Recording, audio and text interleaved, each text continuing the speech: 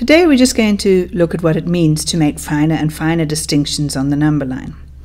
If we take this little gap between 2 and 3 on the number line and we divide it into 10 pieces, it'll look like this. If we think of what we've done here, we've taken a gap of 1, we've divided it into 10 pieces, so each of those little pieces will just be 1/10 or 0,1. This means that as we take each step up this number line, the steps we are taking are 0,1 big. So the changes we'll see in our numbers are in the tenths place. So it'll look like this. With each jump up, just making a change in the tenths place only. Now, if we zoom in on a little portion of this number line, so let's just look at that little piece between 2.6 and 2.7, we get a picture as follows. Now again, we can take this piece between 2.6 and 2.7 and cut it into 10 pieces. It'll look like that. Now what we've done in this case is we've taken a gap of 1/10 and we've cut it into 10 pieces. This will mean that we've got each piece being 1/10 of a tenth, which is 100th in width. So each of these little jumps here is just a jump of 100th. This means if we label the numbers, as we go up, the change we'll see is in the hundredths place. So it'll look like this. Each jump up just makes a change only in the hundredths place. And if we want to, we can zoom in closely on this little bit here. So let's have a look. There it is. And again, we can cut that into 10 pieces. Now if we take a hundredth and cut it into 10 pieces, we'll get to thousandths. And so when we label that, we will see that as we go up, with each step we go up, the change we have happens only in the thousandths space.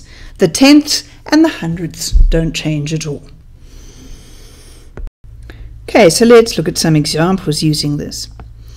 If we wanted to place 2,63 on this number line, what we'd have to do is first identify what we're dealing with here. Here we've got a number line that goes from 2 to 3 and it's been cut into 10 pieces.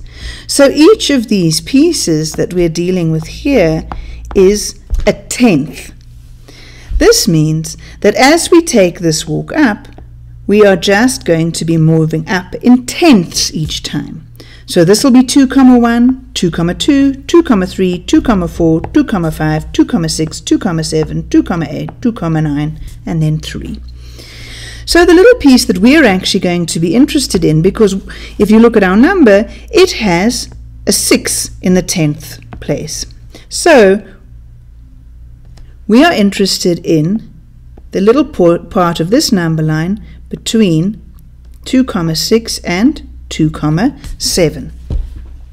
So it's somewhere in this region that we're going to find our 2,63. Now if we really were going to be very careful about it, we would go and carefully divide this one up into 10 pieces, because that's where we're going to get the hundredths from. And then we would count 1, 2, 3 hundredths along. But I don't have a fine enough pencil to do it here right now, so I'm just going to take a kind of guess at it and say, look, there would be 10 pieces. It's going to be a little less than halfway along, so 2,63 will be about over there. All right, what if they ask us here what the value of that point is? Again, we just need to make sure we know what we're dealing with. We're going from 2,6 to 2,7. That's only a jump of 1/10, and we've subdivided it into 10 spaces. So what we're actually dealing with here is each little jump is a jump of 100th. 1/10 divided into 10 spaces is going to give us jumps of hundredths.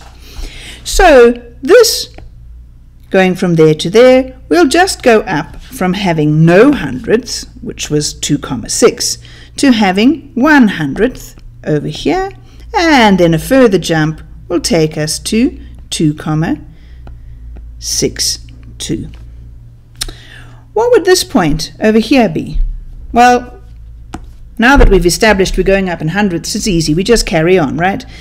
This will be 3, 4, 5, 6, 7, 8. Up here we'll have 9/100ths. Nothing else changes. You've got the 2, you've got the 6 in the tenths place.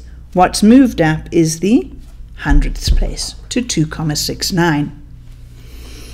Using the pattern you see there, can you tell me what this point here would be? Well, if we just took note of how things worked, from 2,69 we progressed to 2,7 or 2,70 if we wanted to put in hundredths markers there. So the one just before 2,60 will be 2,59. And so we can carry on marking points, just thinking a little bit carefully about what each of the places after the decimal comma means.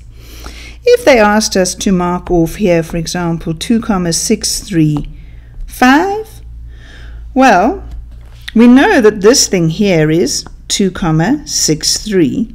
We know that this one here is 2,64, and we know that when we want 2,65, what we've got to do is take this little gap between 2,63 and 2,64, divide it into 10 pieces, and count 5 along. Obviously, we'll get to a point right in the middle.